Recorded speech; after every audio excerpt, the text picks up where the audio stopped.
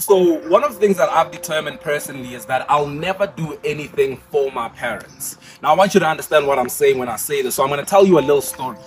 A couple of years ago, there's a girl I used to date, and this girl had a very interesting story, which I find to be very inspiring because it inspired me as well. So this girl, she went to university, she studied something in finance, came back, went into the industry, worked for about a year or two, and then after that, she said to me that she was going to hand the degree over to her parents and then go do what she is passionate about, which is the arts. Wanted to go into the entertainment industry. So what she did, literally, she said, I'm handing the degree over to my parents and then I'm leaving. I'm going to pursue my dream because the degree was for them. But what I'm going to do now is for me. The acting, the entertainment, production, that's for me. Finance, that was for them. And I find it interesting that this is a lot of people's stories, right? A lot of people do this where they do things for their parents, do things for whoever, for somebody.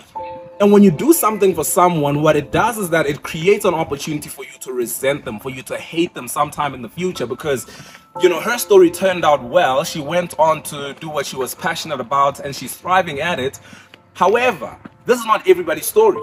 Most people end up stuck with a degree that they studied for the sake of their parents, for the sake of mom or dad, and in their old age, when mom is dead and dad is no longer here, you are mad at them.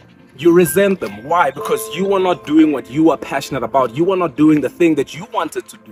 You're doing what they wanted you to do, right? Even while they're still alive, it creates an opportunity for you to resent them, for you to hate them. And so, let me just ask you a question. Why would you not want to do what is for you? So when I say I wouldn't do anything for my parents, I want you to understand the context here because one of the goals that I have in life is to buy a house for my parents or even build them a house, a dream home. But I want you to understand that I'm doing this for me. I'm doing this for me. I want to do it.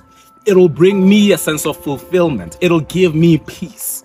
So what I'm not going to do is I'm not going to wreck my life, disturb my life just to do something for them that I know is solely just for them. Just because I feel like I owe them or something.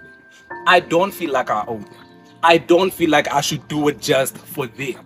However, I do want to do it for me. Now, is that selfish? Perhaps. I think it is selfish, right?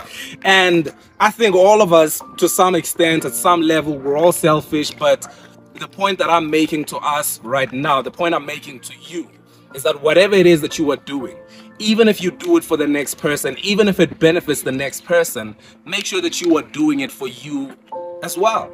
Because the last thing you want to do is you don't want to end up resenting the people that you care about, the people that you love, the people who care for you, the people who love you.